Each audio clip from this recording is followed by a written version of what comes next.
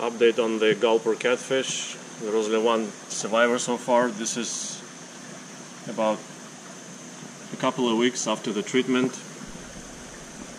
The two of them perished yesterday. They got much better, but then apparently,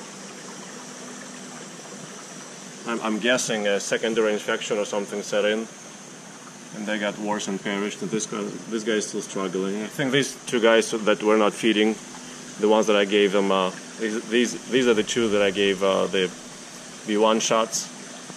So they haven't eaten in a couple of months or more now. So this, I'm assuming this is the stronger one that's still hanging on.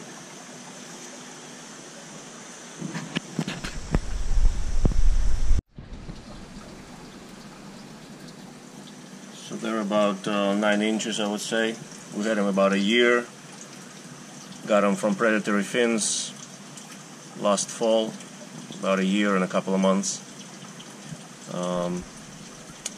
We already got them as adults, probably about 7-8 inches, so maybe 6 inches, I don't remember.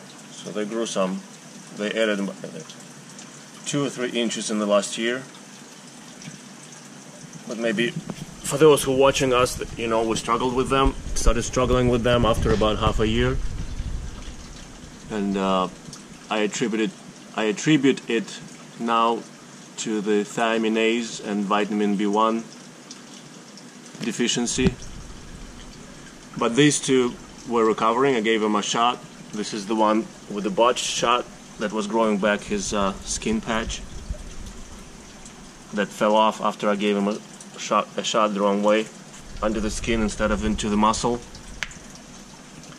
But it's my fault totally. I forgot.